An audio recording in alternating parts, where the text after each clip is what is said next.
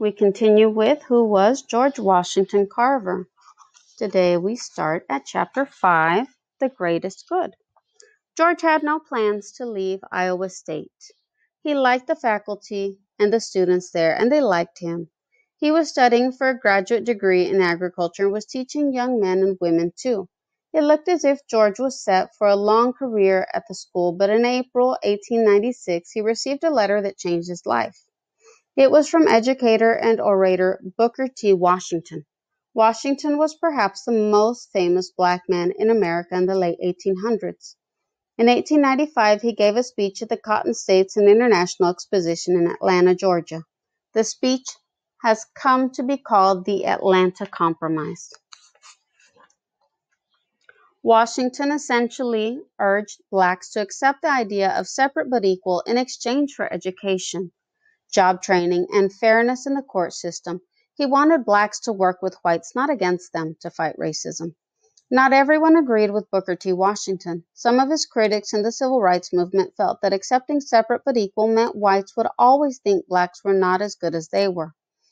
Booker T. Washington, of course, didn't believe that, but he believed that if blacks ever were to achieve true equality in the United States, they would need better education. That was why Booker jumped at the chance to start an all-black school in Tuskegee, Alabama in 1881. The Tuskegee Institute opened in a run-down one-room building that year with just $2,000 from the state of Alabama. The next year, the school purchased 100 acres of land, and the campus began to develop. Booker T. Washington, 1856 to 1915. Booker Taliaferro Washington was born into slavery. He grew up to become an educator, an author, and a well-known speaker. In 1881, he established the Tuskegee Institute in Tuskegee, Alabama, because he felt that education was the best path for black people to achieve true equality. In his time, Washington was the most famous leader of the black community. In 1901, he became the first black person to be officially invited to the White House when President Theodore Roosevelt asked him to dinner. The Tuskegee Institute. Tuskegee wasn't a traditional college like Iowa State that accepted only high school graduates.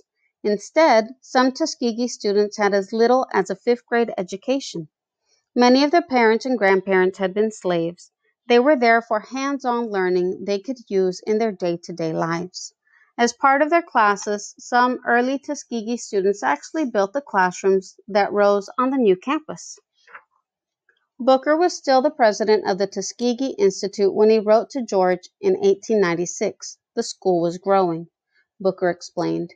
He wanted to add a Department of Agriculture, and he wanted George to be in charge of it. George had read about Booker's big Atlanta speech in the newspapers. George's beliefs about race relations were much the same as Booker's. George had lived among and worked with whites all his life. He believed that working with whites was the best path to equality, and of course, George recognized the value of an education. So that was why George, even though he was perfectly happy at Iowa State, thought long and hard about Booker's offer. Tuskegee couldn't pay George as much money and didn't have the modern buildings or equipment. He would be leaving the comfort and security of one job for the uncertainty of another. But the one great ideal of my life is to be of the greatest good to the greatest number of my people, George wrote to Booker. So he accepted the job, finished up his graduate degree at Iowa State, and arrived in Tuskegee in October 1896. Chapter 6, Tuskegee. The city of Tuskegee and the surrounding area turned out to be an amazing place. George found many new plants and flowers to study. The school itself, however, wasn't so amazing. When George arrived, he had no rooms in which to store his collections and not even a laboratory in which to work. But George didn't worry about what he didn't have. Use what you find around you, he told his first students. He took them to a junkyard. They dug up old pots and pans, saucers and spoons, boxes and string, whatever they could find, and made their own laboratory. It was all part of hands-on learning for George's students. He didn't want to just stand in front of a classroom and give lectures. He wanted his students to touch and feel nature and to think. On early morning walks, George collected samples of soil or flowers or insects that he shared in his classroom. Outside the classroom, he set up a practice farm on 10 acres of land. It was an experiment station. 1 acre was for testing the soil, another was for growing sweet potatoes, another for studying fertilizers, and so on. With the experiment station, George took his wish to be the greatest good to the greatest number seriously. He invited local farmers to come to the school once a month to learn about the soil. During their monthly meetings, George analyzed the farmers' soil and gave them samples of his. Then he started encouraging them to come in between the monthly meetings whenever they needed some help. Then he invited the wives to come along too. He showed them ways to plan meals and prepare food, and he discussed the value of different foods. George didn't have the money for fancy equipment at Tuskegee, so his advice was helpful to the farmers who didn't have the money for fancy equipment either. George wanted farmers to pay attention to nature and all it had to offer. He wrote different booklets that taught how to grow tomatoes or raise hogs or preserve meat. The more farmers could do on their own, the less they had to spend at the market, and the less they had to go without. Anything that fills the dinner pail is valuable, he said. He wrote other booklets that helped farmers improve the appearance of their land and their homes. He knew they couldn't afford to buy paint, but he also knew there were plenty of natural resources. Different types of natural clay, for instance, could be mixed to make different colors for paint. With a little glue mixed in, it would stick to cabin walls.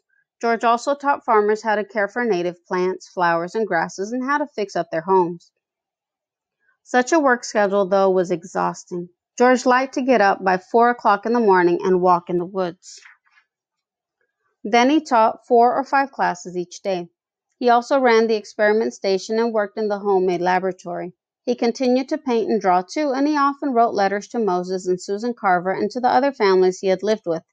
He also organized a Bible study class once a week.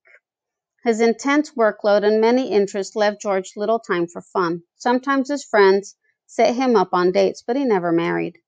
In 1906, George designed the Jessup Agricultural Wagon. It was a movable classroom and portable laboratory. The Jessup wagon was named for a New York banker, Morris K. Jessup, who helped pay for it. A former student of George's was in charge of taking the wagon to faraway farmers who couldn't make it to Tuskegee. The wagon was loaded with soil, seeds, booklets, and other study materials. In 1908, George had the chance to visit Moses, who had moved to Kansas after Susan's death several years earlier. It would be the last time George saw his foster father. Moses Carver died in his late 90s in 1910. 5 years after losing his father, George also lost his friend Booker T. Washington. Booker was 59 when he died of heart failure in 1915. George and Booker didn't always agree on how things should be run at Tuskegee, but they were close friends. I am sure Mr. Washington never knew how much I loved him and the cause for which he gave his life, George wrote another friend. Booker T. Washington had been the face of the Tuskegee Institute since the school opened its doors. After his death, Robert Russa Moton became president of Tuskegee, but it was George who became the most famous person at the school. Chapter 7, Peanuts. While at Tuskegee, George liked to tell a story about a talk he had once had with God. "Mr. Creator, why did you make the universe?" George asked. "Little man, that question is too big for you," God answered. "Try another." So George asked, "Mr. Creator, why did you make man?" God answered, "Little man, that question is still too big for you. Try another." This time George asked, "Mr. Creator, why did you make the peanut?" And God said, "Little man, that question is just your size. You listen and I will teach you." Apparently, George was a good listener because while experimenting at Tuskegee, he began to develop more than 300 products that could be made from the peanut. They included everything from peanut milk to peanut punch, plastics, glue, soaps, and dyes. Peanuts were considered so lowly that before George began to study them, they were mostly used for animal food. Farmers couldn't make much money from peanuts and had little reason to grow them. Cotton had been the main crop in the American South, but in the early 1900s it cost some farmers more to grow cotton than they could sell it for. The boll weevil, a type of beetle that feeds on cotton buds and can destroy entire crops, came to the United States from Mexico in the late 1800s. By 1910, it had arrived in Alabama. After many years of studying soil, George knew that planting cotton over and over again sucked the nutrients substances plants need to grow out of the soil. He wanted farmers to rotate their crops. That meant growing cotton one season but switching to a different crop the next. Then they could replant cotton the season after that. One of the crops George recommended for cotton growers was the sweet potato. Sweet potato plants were easy to grow, and crops could be stored during the winter months. They were good for the soil, and they could be eaten many different ways. Some of George's earliest bulletins were on the sweet potato. George also experimented with cowpeas, sugar beets, rice, soybeans, alfalfa, and more. His experiments helped him understand the best ways to grow these crops so that they would yield the most food. He learned what kinds of soil and growing conditions they needed. In 1910, Tuskegee built George a modern laboratory to replace his homemade one. And by 1915, his experiments were taking so much of his time that he began to give up teaching. In 1916, George wrote his most famous booklet, How to Grow the Peanut and 105 Ways of Preparing It for Human Consumption. Recipes included items such as peanut soup, peanut bread, and peanut pudding. Several recipes included peanut butter in them. Peanut butter was number 51, peanut butter candy was number 70, and peanut butter fudge was number 80. In fact, George wrote so much about peanuts that he is sometimes mistakenly credited with inventing peanut butter. The same year George produced his famous peanut booklet, he was honored by the Royal Society of Arts in London.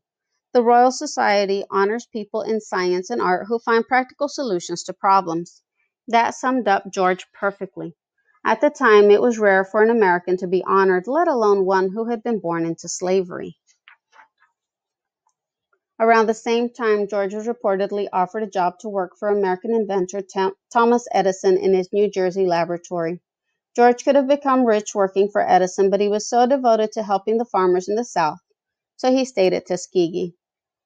The Peanut Journal wrote that George Washington Carver is to the peanut industry what Thomas Edison is to electricity. One biographer even called George the patron saint of the peanut industry. Peanut butter.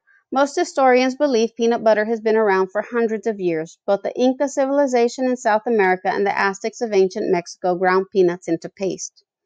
In the United States, Dr. John Henry Kellogg, famous for Kellogg cereals, believed that peanut butter was a very healthy food. He made his own type of peanut butter in 1895. Peanut butter really became popular among the American public at the St. Louis World's Fair in 1904, along with the ice cream cone and cotton candy. Thomas Edison, 1847 to 1931. Thomas Alva Edison was an inventor who changed the world. He invented hundreds of items, including some that had a great influence on everyday life, such as the first practical light bulb, the phonograph, and the motion picture camera. Edison was known for working tirelessly at his laboratories in Menlo Park, New Jersey. His nickname was the Wizard of Menlo Park. He famously said, "Genius is the 1% inspiration and 99% perspiration." And next time we will read Chapter 8, Lasting Impact.